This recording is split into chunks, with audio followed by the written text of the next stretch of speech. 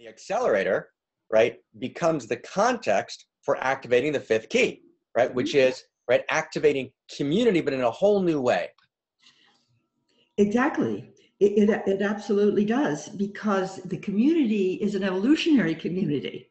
Right. So when you gather together with other people who are turned on from within, who are yearning to give their gift, who have unique things to give, and who are coming out of love rather than out of competition, who are coming with the realization we need each other to fulfill any of our destinies, we can have an evolutionary community, Mark, that I really feel you have achieved the best I've ever seen it at the Center for Integral Wisdom. Thank you, Lil. You really have, and you have maybe 50 brilliant people there, and all of them are yearning to express their creativity, and it's turned into a symphony.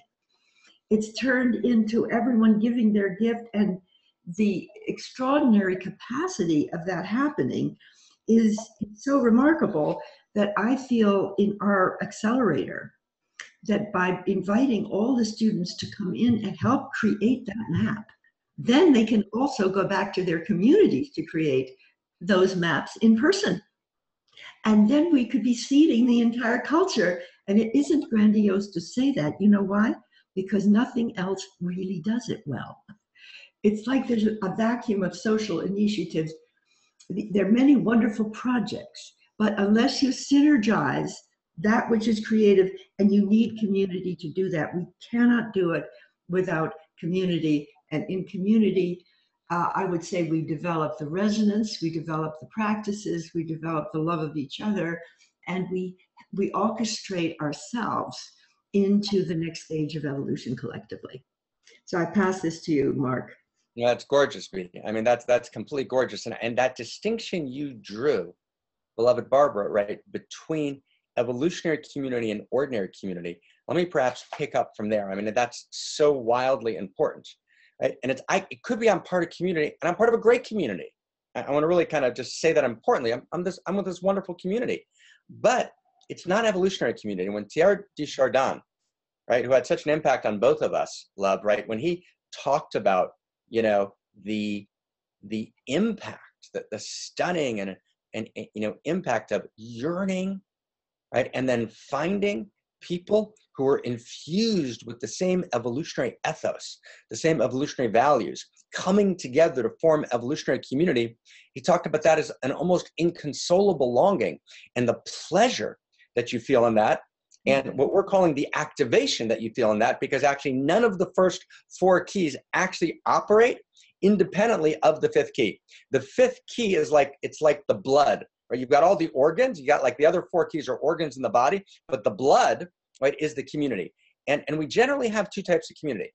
We'll have either a community built around, you know, a kind of charismatic teacher or teachers, right, which is beautiful, right, and gorgeous, and that has value, right? But we're moving beyond that kind of community. We're moving towards a community where it's not a Buddha at the center, there's a Sangha, right? There's a community, the community itself, right, is self-organizing and self-generating. But then that kind of community actually has its own shadow, which is it's egalitarian. There's no natural hierarchies of excellence. There's no hierarchies of uniqueness. So for example, I'll give you one example that I grew up with, Barbara, the kibbutz in Israel that emerged out of socialism, right, was all about, doesn't matter who you are, everyone does the exact same thing. Well, that's lovely, and that's why the kibbutz movement collapsed, right, because people felt this violation, right, of unique self. So we're talking about a new vision of community, an evolutionary community, but not just an evolutionary community in the sense that, Barbara, you were talking about when you did Agents for Conscious Evolution, because now we've merged memes. So actually we've taken this momentous leap in community. We're talking about what we're now calling, it's a name that I gave to it 6 years ago, Unique Self Symphony. Yes. Unique Self Symphony. And when Lisa first started studying with me, and we talked, our first conversation was around unique self and unique self symphonies.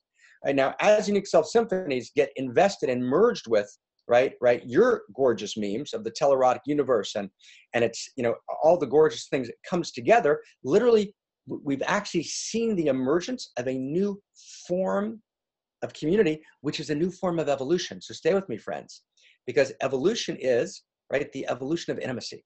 It's the evolution of relationships. So what evolution is always doing is yielding new configurations of intimacy.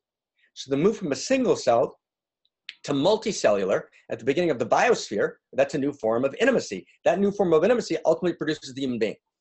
So now we're at a new place where there's a new form of intimacy operating at the cultural level, which we're calling unique self symphony. And unique self symphony, actually at the Center for Integral Wisdom, which Barbara, you co-chair so beautifully, right? You know, you got the wand, you know, the baton passed from a fabulous previous chair, and what a gorgeous group of people. And Lisa, right, who's kind of a central board member, right, at the center, and now the Foundation for Conscious Evolution and the center are now symphonizing together. So the word that we all use together is Barbara and I use, we call each other, and Lisa calls and we call Lee, right, are we symphonizing? So that means that, wow, I don't just write an email myself, right? I write an email, but then I want to symphonize with Barbara, right? How are we going to add to it? And it's egoless. When you're actually infused by evolutionary values, it's not like, oh, really, I got a check to send out an email. No, that's ego level. No, actually, how do we symphonize?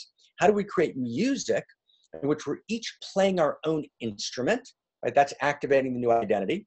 We're part of the general score of reality, right? That's evolution. You know, we're activating our new vision of reality. We're in the same symphony together. We got the same notes to the same symphony, right? But then we're practicing because we've all practiced our instrument. We've brought perfection to our instrument, but we have a map, right? The fourth key, which is we see all the other instruments, but now watch.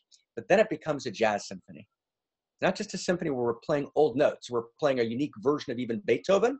But actually, when we come together as unique selves, we actually synergize and we create, right, new realities that are ontologically orthogonal to anything that came before, which is just a fancy way. I just wanted to say those two words this entire, just now I'm happy, right? Meaning ontologically orthogonal, it's our friend Daniel loves saying those words, meaning it's different than anything that came before it, because we're doing unique self jazz symphony, meaning we're creating new music that was never created before. Now here's the deal.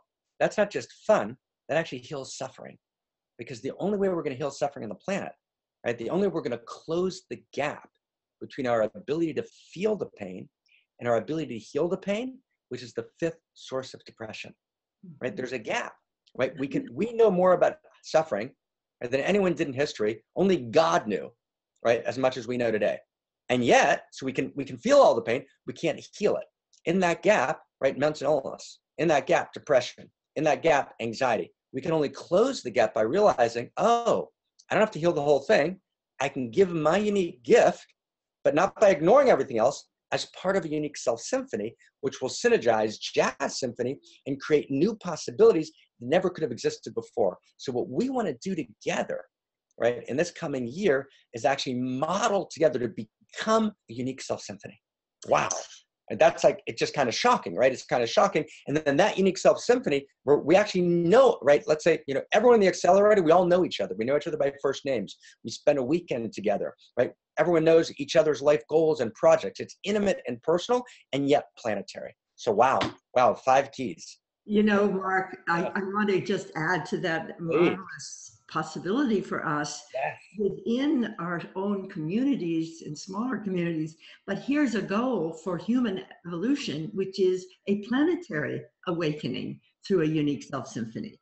And for many years in the story of evolution, I've always seen our crisis is a birth of a whole next stage of human evolution. So let's just have a last vision here, is that as we learn to practice this, we have a planetary goal. And the planetary goal is to create the circumstances in which as many human beings as possible can enter into a time of a unique self symphony on a planetary scale. With the internet turned on for everybody to place their gift into the internet, which is what Teilhard de Chardin said would be, in his language, the Christification of the earth. And we're saying planetary awakening in love. So this is a very unusual offering that we have, is as we practice this ourselves, what happens is we're possibly leading up to a planetary experience that could actually change consciousness on Earth. Yes. I mean, yes. And just notice, everyone, Barbara and I like to finish each other's sentences. We've tried to be disciplined in this. We just gave a keynote in California a week ago. We just had a delight of just finishing each other's sentences, because that's what you get to do as evolutionaries. So I'm going to just, as you finished my, I'm going to finish your sentence. We're going to pass to Lisa, which is, and here we go, okay? It's a planetary awakening in love through unique self-symphonies. And we'll let a little secret out of the bag here. The book that Barbara and I are working on right now is that book. But by reading the book, you can't quite get it. It'll take us, that's where we're putting a lot of energy. But to get to actually infuse this with life, we actually have to do it together. We've got to be it together. We have to experience it together.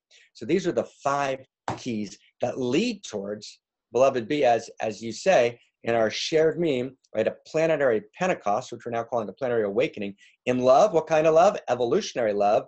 Through, what's the methodology? Unique selves playing in the unique self symphony. It is the singularly most hopeful and only social vision that I know of, right? That Barbara and I know of, that Barbara Lisa and I know of, that we know of at the center and the foundation, that can actually be the change, right? That changes everything.